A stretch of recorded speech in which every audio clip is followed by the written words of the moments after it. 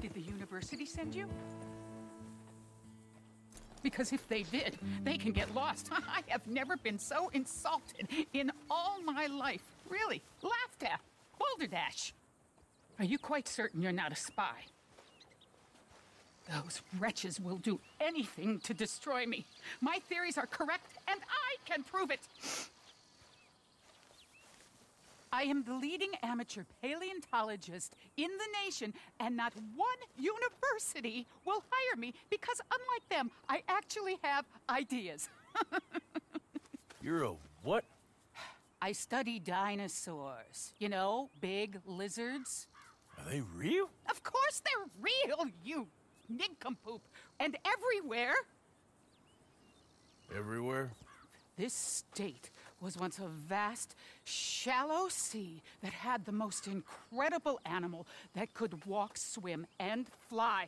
Quite unique. I call it Totalisaurus. Just for now. I'm trying to gather all the evidence. Miss Deborah McGinnis. Arthur. Good to meet you.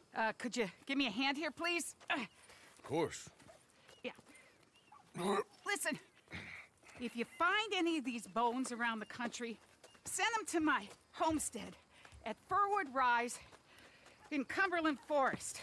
Or mail me the locations. I'll reward you handsomely for your efforts. Sure. Why not? And we'll be proving a lot of stuck-up buffoons very, very wrong. Which, trust me, is the very best thing about science. Good day to you, sir!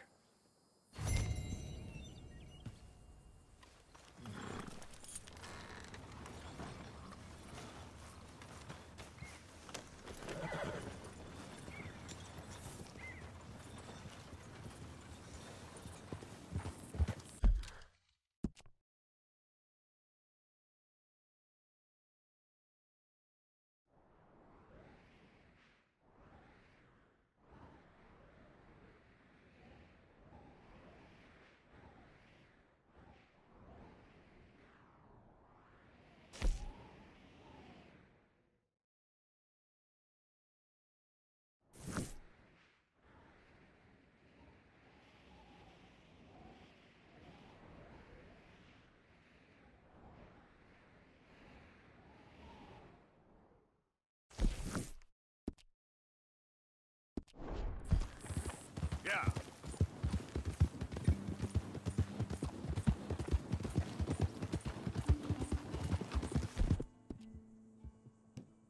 It's good.